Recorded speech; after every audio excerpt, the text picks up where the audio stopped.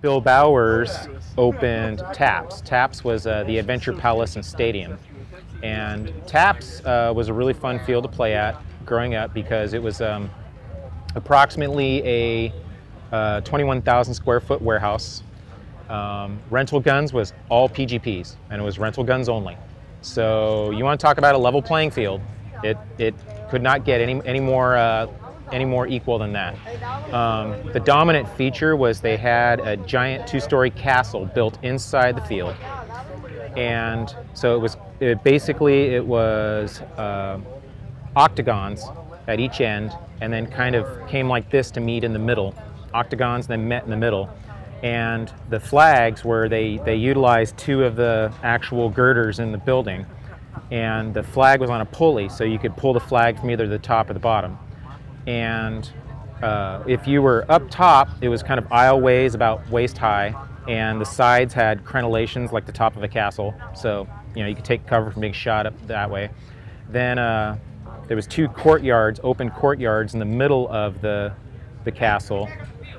So there were doorways and little windows so you could shoot down into the castle from here and there.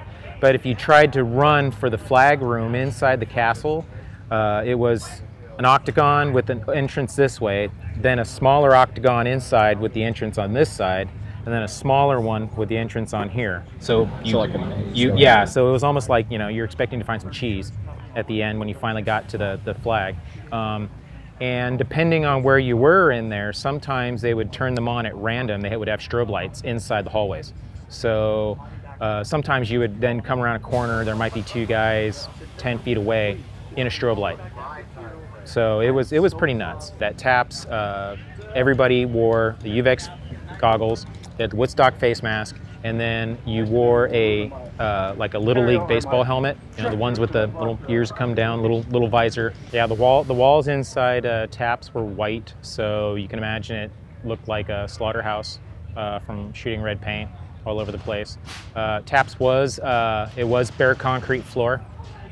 So they would try to do their best to put cat litter down or whatnot, but it did get really slick on the floors, and especially at the castle, they had a ramp on each side at each end, so 4 ramps total.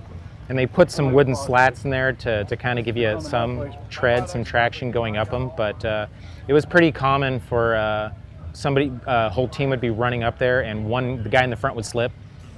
And dominoes. Usually that person actually just got ran over as everybody would continue running past. So, yeah, so it was, so in many ways when I stop and think about it, it was a pretty gnarly way to play paintball on exposed concrete, on a slick floor. But then again, there's a lot of crazy things we did back in the day that people wouldn't, we wouldn't even dream of doing now. Did they chrono there? No.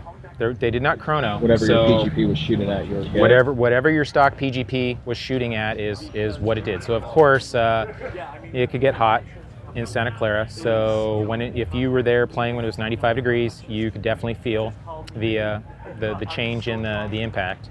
And the paint at the time was RP sheer. They usually shot red paint, red or yellow, but it was the RP sheer. That was back when you bought RP sheer in 2,500 round cases. What year did you stop playing there? Well, my family moved from California to Oregon in 1988, and I continued to come down there to work in the summers until 1992. And so I played through there in 1992, and then I stopped coming down to California on a regular basis.